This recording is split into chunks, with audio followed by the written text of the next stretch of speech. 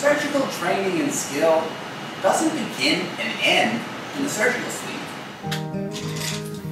It starts with me, the surgeon, examining you myself before and after the surgery. Wow.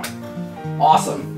2015, give me 5. I'm the surgeon. And it's my responsibility to examine you before the surgery, to evaluate you, make my plans, do the surgery, and then make sure everything's okay after the surgery and be there for you anytime you need me. It's very misleading by these LASIK centers that have a surgeon that lives in another state, an itinerant surgeon just shows up for surgery and that's it. That's really compromising.